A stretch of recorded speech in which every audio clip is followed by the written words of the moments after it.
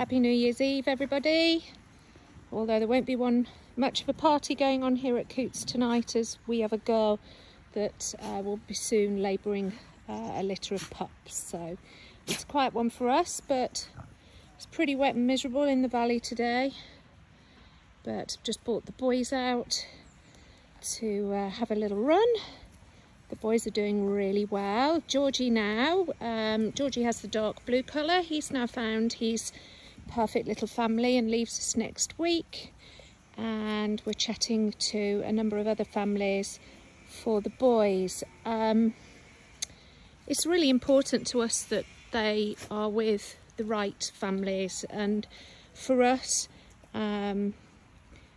we would prefer to take our time to ensure that they're perfectly matched. All the boys, I have to say, are very loving little chaps. They are very good boys. So I'd love them really to be with families, ideally families with other dogs. Sausages do like to be with other sausages. They do like company. Not necessarily another sausage, that would be the ultimate, but they do very much like company. Anyway, I'll take a walk down here, I think. It's actually very mild. It's miserable and dull, but it's actually very mild. The boys have developed quite a lot of confidence over the Christmas break. They would never have rushed off down there previously. There's 3 down there. Tend to find that Ringo tends to hold himself back a little bit. Ringo, come! I don't know where he's potted off to. He's certainly the most independent.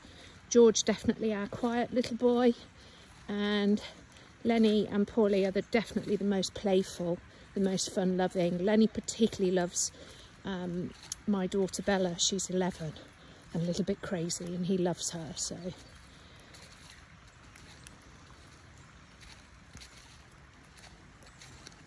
their favourite playmate is our enormous standard Mr. Coot, and they do love following him around. This is little Lenny. Hey Len. Hello my darling. Lenny is a red dapple, but he's only got very slight dappling on the back, you can see. Quite unusual to see red dapples now. Not many of them around. They're all the perfect, either just under or 5 kilos, absolutely spot on. Here's little Paulie. He's more dappled, and he's got an adorable little white fleck on his chest. Hey Paulie, hey darling. Oh, Lenny.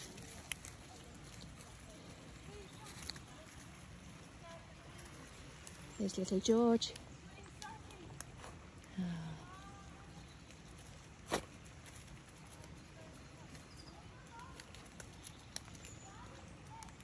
They definitely know their names now. They've learnt those super quickly. It always amazes me how they do that, because obviously they're all together in a little group and we're calling names at them, yet they seem very quickly to understand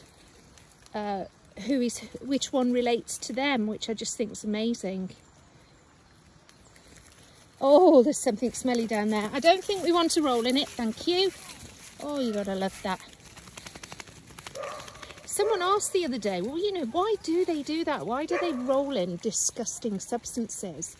And when I did a canine behaviour diploma, it was one of the modules. It came up as to why dogs do that. And it's a really bizarre thing, because apparently it dates back to when they were when they're in the wild, and they roll in it and cover themselves in it to protect themselves from predators. And it's something that's just there, and all dogs display this behaviour even now they don't have to. And it's disgusting. You're disgusting, aren't you? Hey? Stinky boys, stinky boys. Come on, my Georgie. I have to say, I do love having the boys here. We have a rule that all our stud boys actually live with guardians. so they're not here with the girls as it's very disruptive. So having these little lads with us for the last month I've so enjoyed, because I do very much miss having the little lads around. It's not easy when you have a number of females with seasons and hormones. We're just a huge bucket of hormones at the moment. We've got 3 girls in season, 3 girls pregnant, so you can imagine the boys have been a bit of a nuisance to them, but I've thoroughly enjoyed having them. Hi Polly. Hey.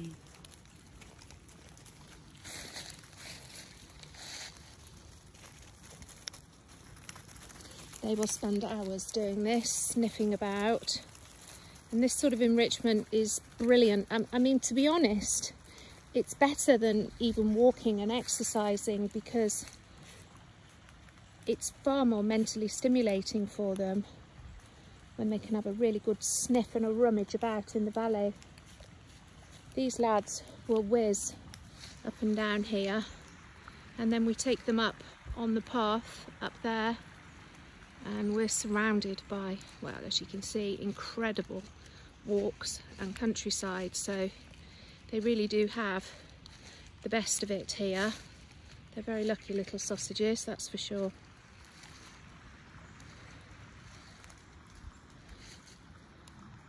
One of the girls goes up there, up that way in the valley.